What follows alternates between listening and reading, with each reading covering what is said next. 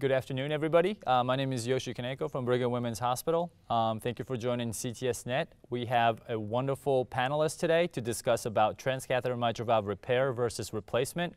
Can we predict the future?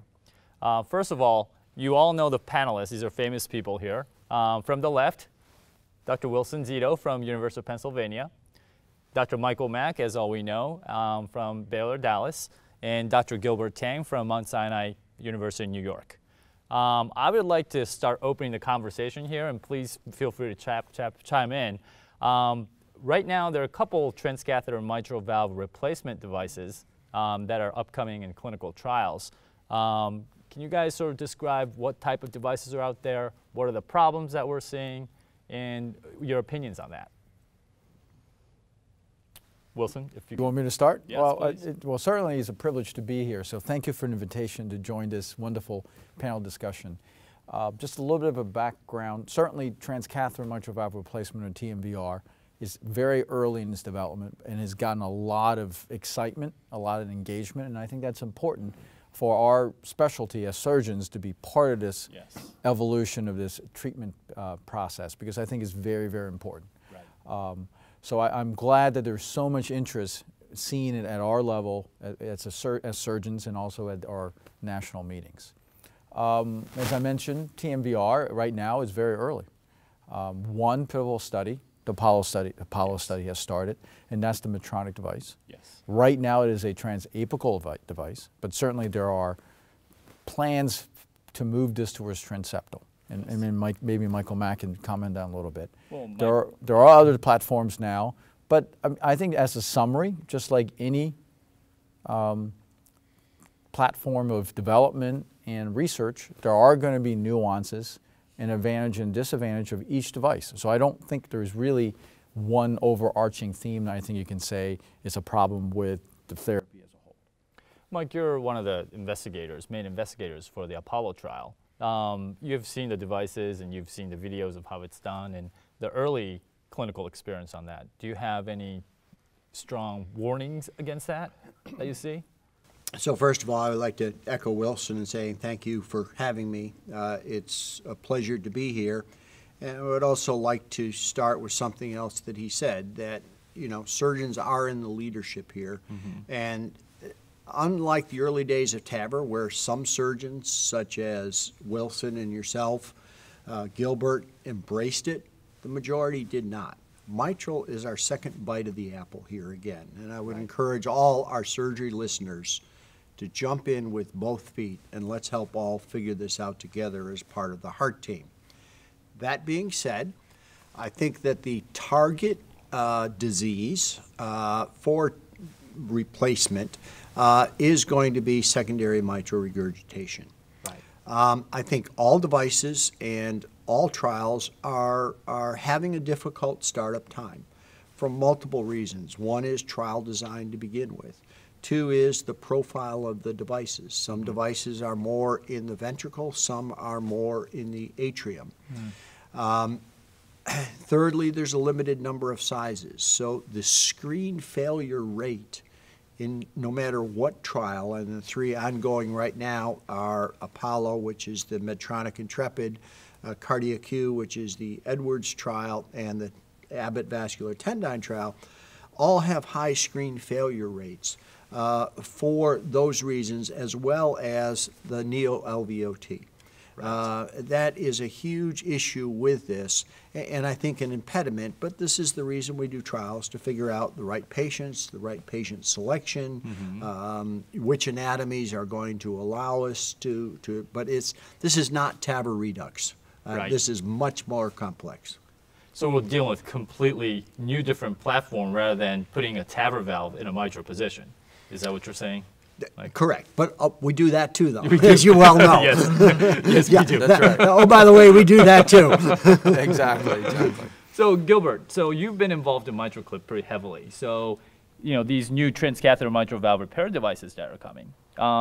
Can you comment on that? You know, what kind of devices, and what do you think is going to be the prospect of these repair devices? Right, so first of all, thank you again for the invitation to attend this STEAM panel.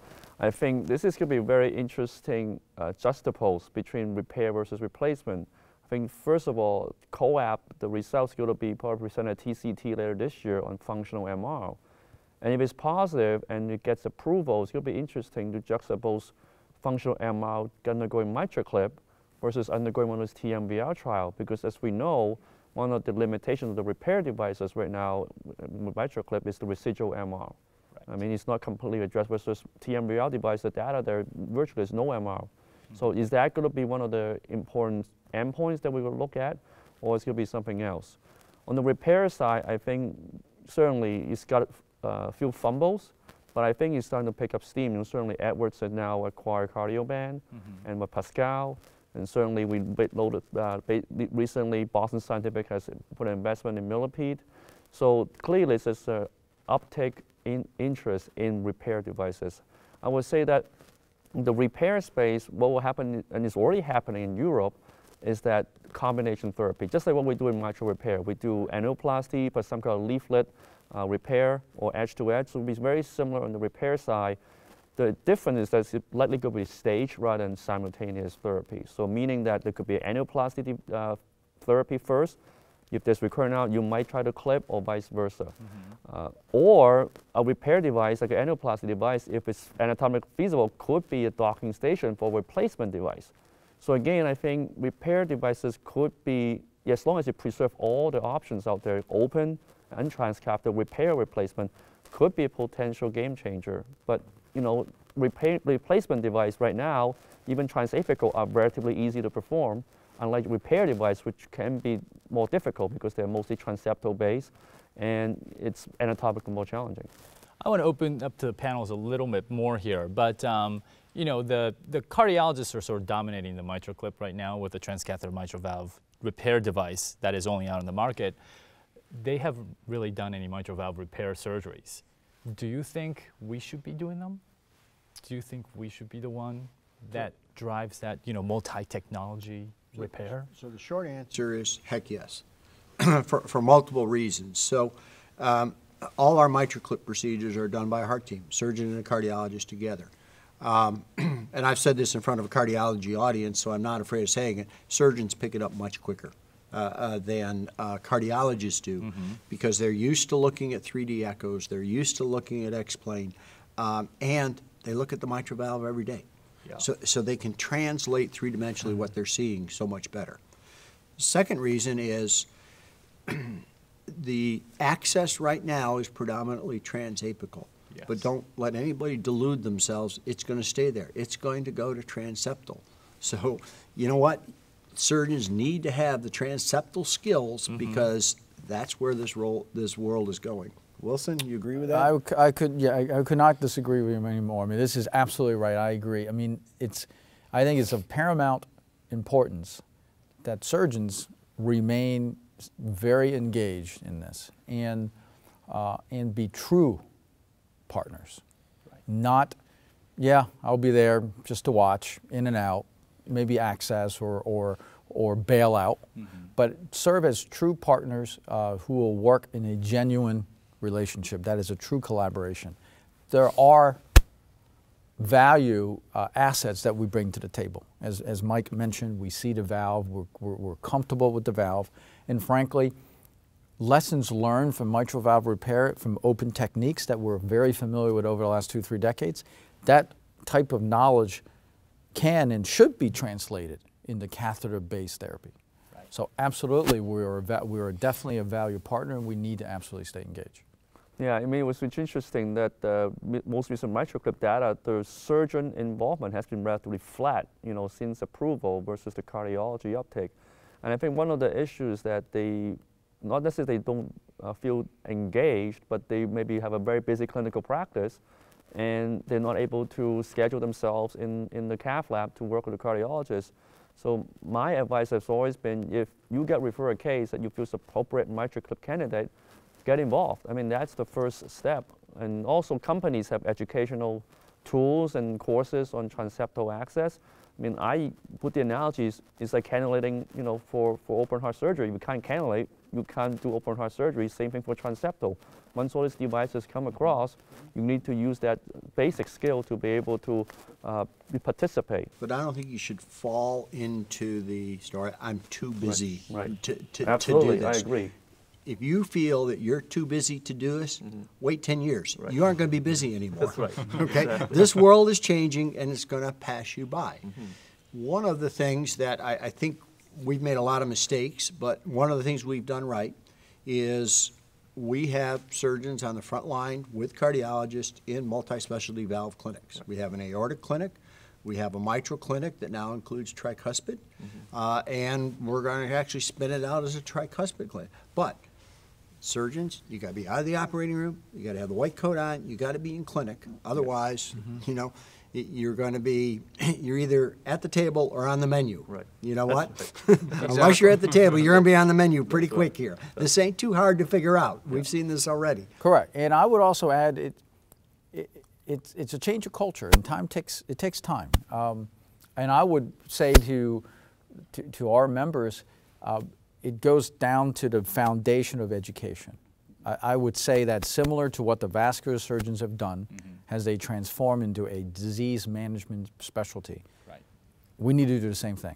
And our educational processes, even at the earliest beginning level of training, i.e. residents, that mentality and that culture has to change. We have to get our residents into the cath labs, demonstrating to them that this is what new cardiac surgery is going to be. It's part of the culture. Right. They need to learn those skill sets.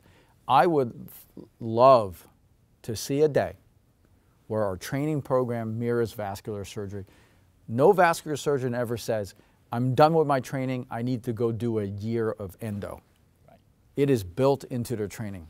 They're a great teacher for us. Correct.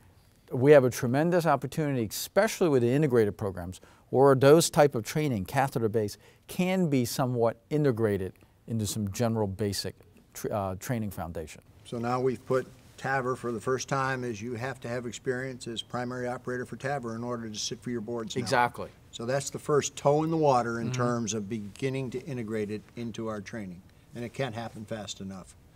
You know, the other thing I would say is that there's inevitably turf wars. I don't think they are like they were in the early days, but when a cardiologist says, I don't need a surgeon there, or a surgeon says, I don't need a cardiologist there, the programs that are most successful are programs like yours in which the cardiologists and surgeons work well together. It's the key to a successful program. I mean, that's shown in the TBT registry. I mean, in terms of the outcome, the team-based approach, who are both leadership with surgeons and cardiologists, they have better outcomes. Correct. It's as I said, true partnership. It's mutual respect for each other, with the overall goal that we're going to help our patients. Yeah. I think that's the uniting principle. And when you keep that in mind, most, not all, I understand it, this world's not that black and white, most of the financial and political issues should resolve themselves. Granted, there are exceptions. But I think if you keep that goal in mind, you're starting off in the right first step. So a surgeon just has to have an open mind for this new technology that's coming. You know, people have a lot of interest, but I think, they really have to dive in and play the game. And any tips on how to do that? I mean, people can say that you're very interested, but how should we prepare? It's coming. The trials are starting, but what can we actually do? You guys have mentioned several things, but if you have any good tips or pointers. Well, I think to Mike's point, I think setting up the foundation, if you're a physician, surgeon who doesn't have the skill set, ideally you would have the skill set, but I think more important is setting the foundation of the heart team. I think that's the very, very first step. And you got to get buy-in from your organization at every level. Yeah. If you have the skill set already, that makes that second step transition a little bit easier. But without it, you're going to have to show some true commitment that you're going to spend time and get those skill sets. Ideally at your local institution, but if not, you just may have to make a commitment to go somewhere else. I think it's a change in culture and it's a change in attitude. if you really step back and look at it, this whole emerging field of transcatheter valve therapy, who are the inventors of all these devices? Surgeons. Okay. All right. So you mentioned millipede just sold. Steve Bowling invented millipede. Jim Gammey invented harpoon. Yes. Who's the original patent holder for MitraClip? I don't know. Good I one. don't know. Mehmet Oz. Oh, really? That's right. That's right. So it's changing the attitude of thinking even on that level. You know, you're not inventing yourself out of business. You know, you're moving the world forward in the interest of best patient care. Yeah, and I think to your point is that you're now treating disease-based entities, not procedural-based entities. So you're treating multivalvular disease. And I think if you come with that mindset, you got to offer the best therapy for the patient. In a competitive environment, you got to win because you offer the comprehensive options to your patients. You know, Gilbert, you mentioned the COAP trial. So we, it took 4.5 years to enroll. Painful trial, but one thing that I learned out of that, medical therapy really does work. Yes. You know what? You don't have to offer these patients a procedure. It does work. And oh, by the way, resynchronization therapy works too. Yeah. You know? I think what it points out, though, is mitral valve surgery, as you said, or mitral disease, as you said, it's much more complex and heterogeneous than aortic stenosis. It is. And I think this is really early at this point. But eventually we have to be more sophisticated, just like with TAVR or aortic valve management, about the different nuances of DMR, FMR. Sometimes they don't fall that neatly into each buckets. And it really does require the expertise of the entire heart team, including heart failure specialists, because that certainly has a role. We know that. Yeah. So let me turn the tables here and interview the interviewer. so Yoshi, Yes. Your eyes are wide open in this field, and you've got a long runway, a longer runway than I do ahead of me. Maybe a little for the bit. rest of my career. Yes. Fast forward 10 years. How do you see the mitral valve space? What do you see yourself doing? What do you see the disease treatment being? I actually foresee that surgery is still going to be there. There's no doubt that surgical mitral valve surgery will remain because it is hard to beat a good mitral valve repair, especially for degenerative disease. For functional disease, I think we are going to see more and more transcatheter procedures being done. And I personally see myself hopefully being more engaged in that field and more surgeons, just like the leaders that we have as a panelist today, being sort of the leaders in that field and bringing that field forward. Surgeon lead. I think this session can go on forever, but for the sake of time, we do have to stop right here. Wilson, Mike, and Gilbert, thank you very much for joining today. I think we had a great session, and we would love to see what the future is like.